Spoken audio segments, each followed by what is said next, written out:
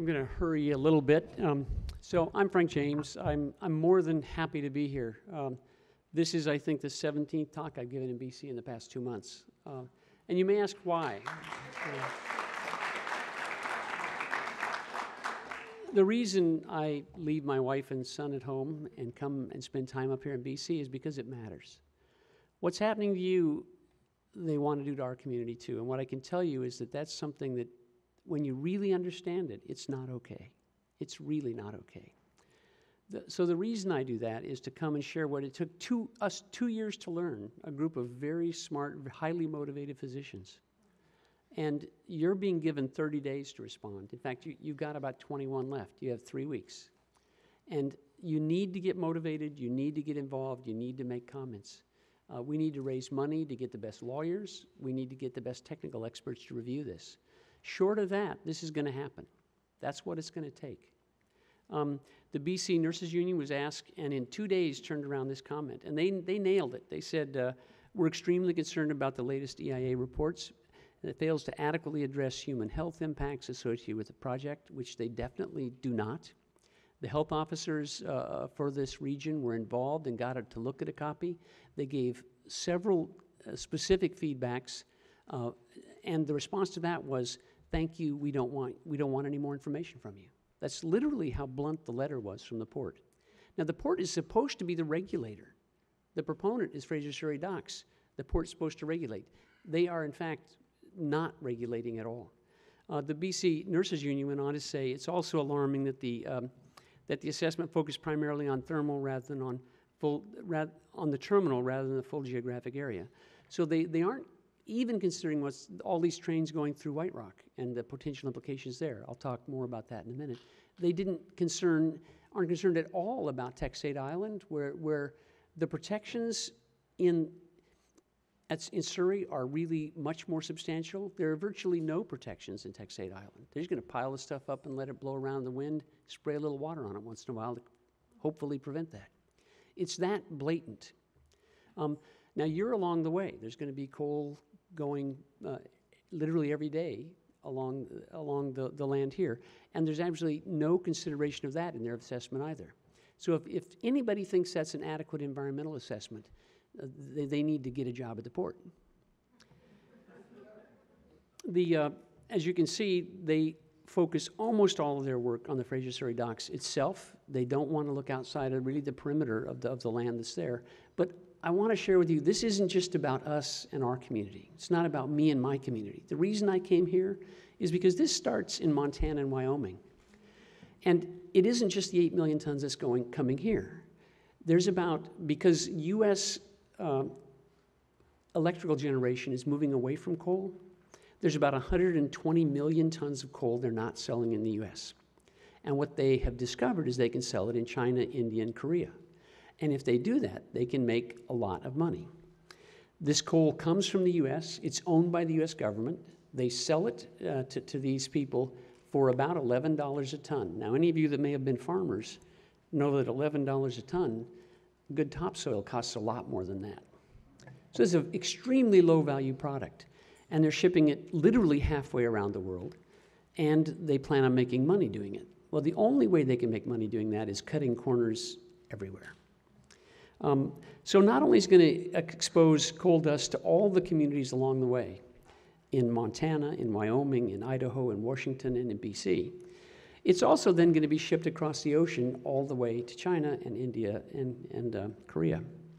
Now, another reason I'm here talking to you today is that my wife sitting in the front row here is obviously Chinese. In the past few months, she's returned to her home. And the reason she returned is there are 3 elders there that she and I love very much. Her aunt had stomach cancer and had to have her stomach removed. Her uncle had laryngeal cancer and had to have a trach put in so he could breathe and a feeding tube put in so he could consume nutrients. And my favorite uncle of hers had a stroke and died.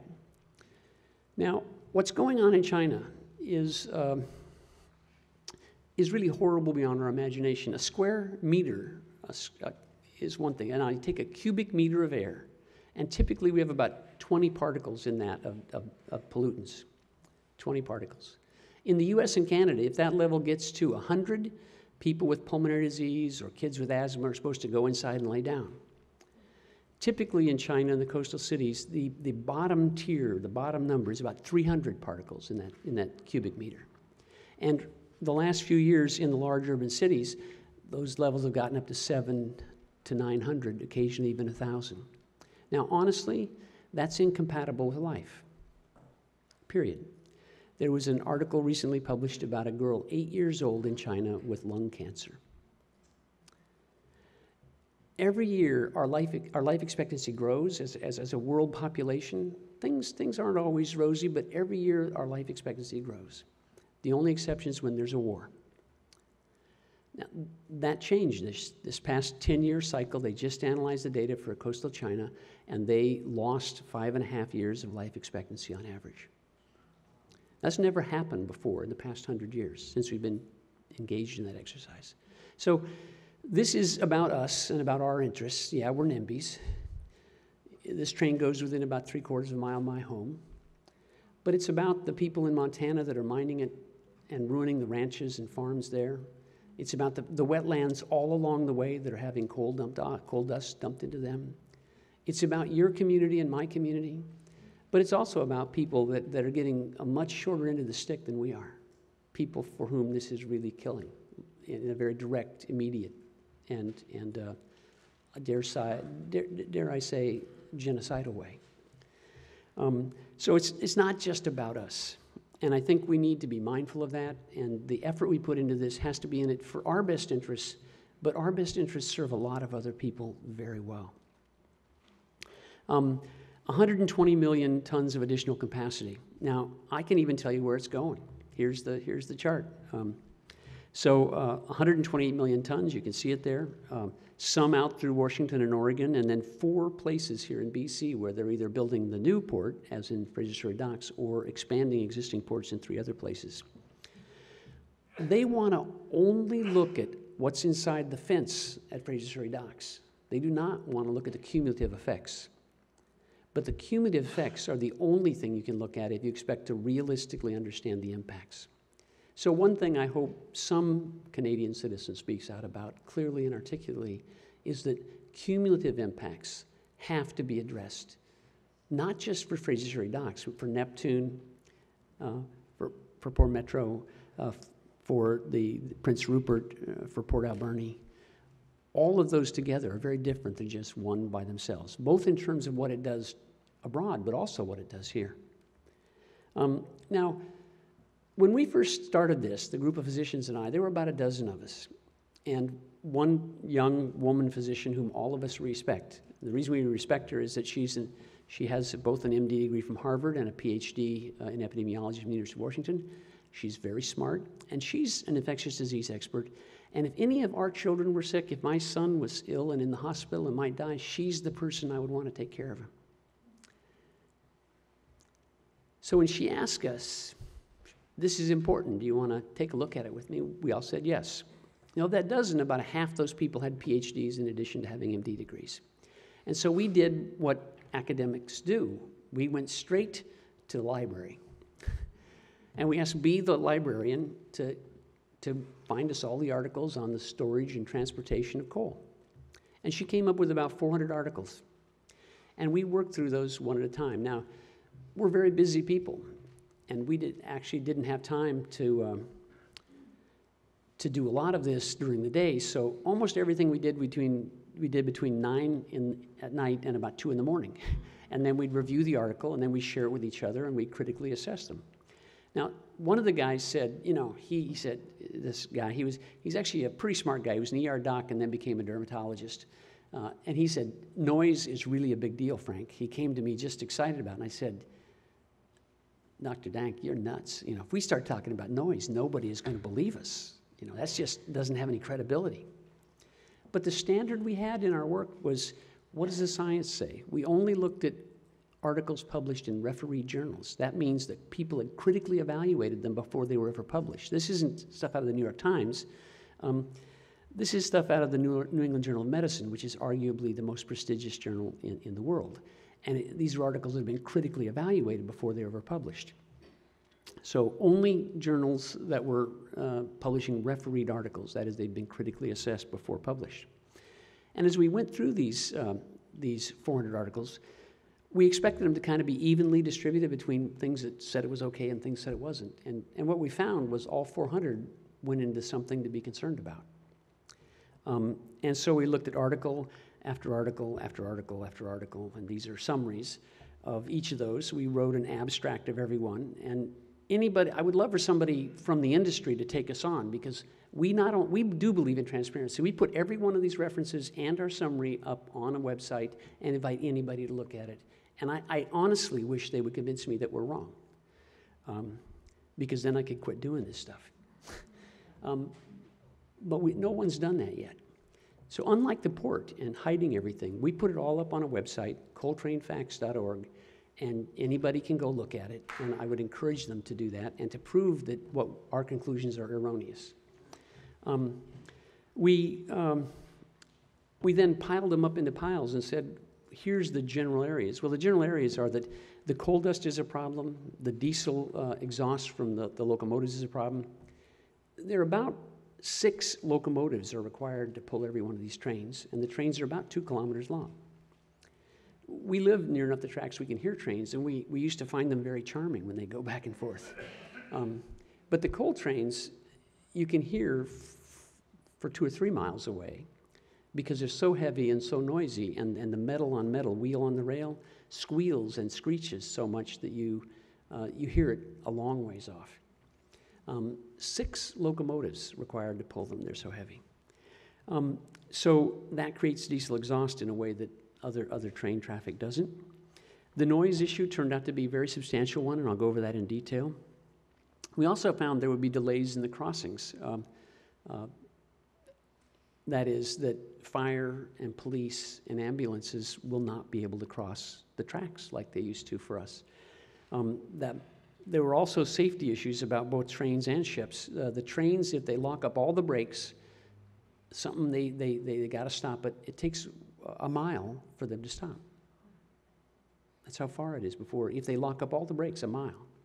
So if there's somebody on the tracks, as happened in our community a few years ago, and has happened in White Rock just a few months ago, there was a woman there who had some earbuds in.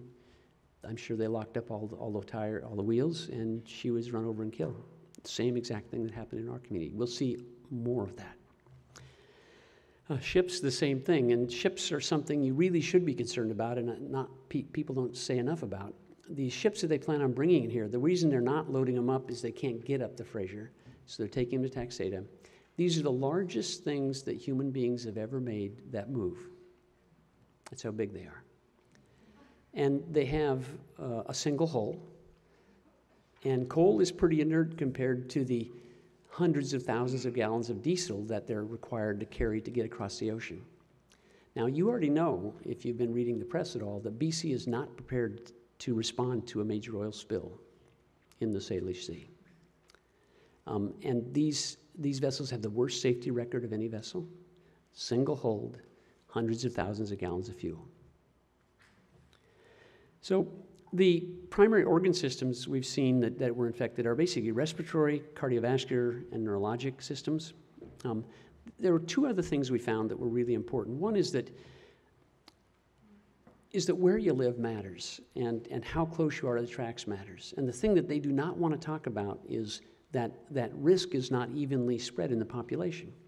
What is very clear from scientific literature is if you live where the wind blows this stuff towards you, whether it's the diesel particulate or the coal dust, it's a big deal which side of the tracks you live on given the prevailing wind. One group is not going to be exposed very much at all. The other group is going to be heavily exposed. It also matters how close you are. The recent study down in Delta showed that if you're 5 kilometers or so away, there's not much exposure. And that ended up in the press because these guys are really good at it, as there's no problem. If you look at the one sample that was done near the tracks, it was 30 times the allowable level of coal dust in the air, 30 times higher. And they didn't test anything in between. But it's a gradient. High exposure close to it, much less further away. What the proponents want to do in our community is they wanted to average the whole county, kind of take the pollution by the tract. Now, if you know anything about Whatcom County, it goes halfway across Washington State, and 2/3 of it is wilderness area. They would love to average it over the whole county. You get a really different number. But so risk is not evenly spread in the community, and that's got to be something taken into account in the analysis of this. The other thing is that risk is not also evenly spread in the community. And what we found over and over again in the medical literature is that children are at higher risk, elders are at higher risk, people with existing lung and heart conditions are at higher risk, those people that have diabetes are at higher risk, and workers are probably the most exposed of anybody. It's really problematic for me to see them get all their employees, supporting this, because they're at higher risk than any of us. But because of where they get their paycheck, their views are modified. Children in particular, you may say, well, why kids? Kids, they eat more, they breathe more, they drink more per body weight than adults do, so they're more highly exposed to all these things we're talking about. Coal dust, in terms of now talking about specific exposures, is known to cause chronic bronchitis, emphysema, pulmonary fibrosis, and it's filled with contaminants of different heavy metals. The diesel particulate matter, the stuff that comes out of the locomotives and the ships and the ships that move the barges, increased all-cause mortalities associated with an increased number of that, impaired pulmonary development in adolescence, measurable pulmonary inflammation, increased severity and frequency of asthma attacks, ER visits and hospital admissions for kids, increased rates of heart attacks in adults, and increased rates of cancer. Diesel particulates do deserve just a minute of focus. They are 2.5 microns in size. There's a carbon core. And once that diesel is burnt, then things stick to that, the organic compounds, the sulfates and nitrates, the metals and the toxins.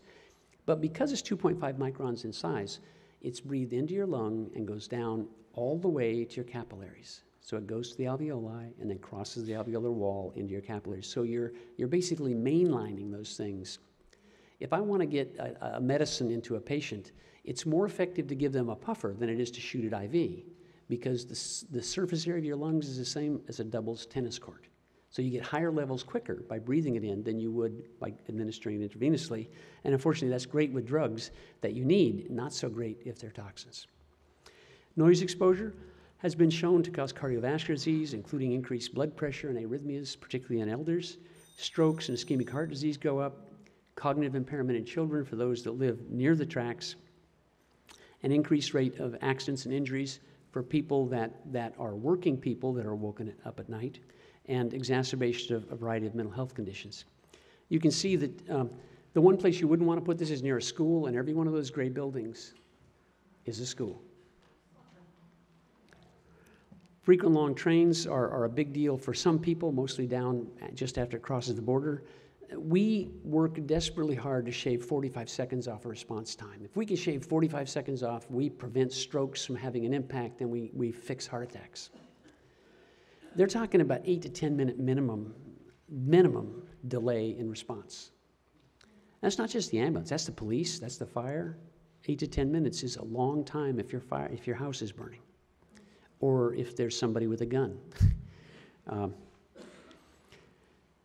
What we believe is necessary is a health impact assessment. That is an objective, independent, fair to them, fair to the public, evaluation to take this information we've generated and to apply it to the specific population that's going to be exposed, and to generate the numbers about how many people could be injured or suffered or killed from this.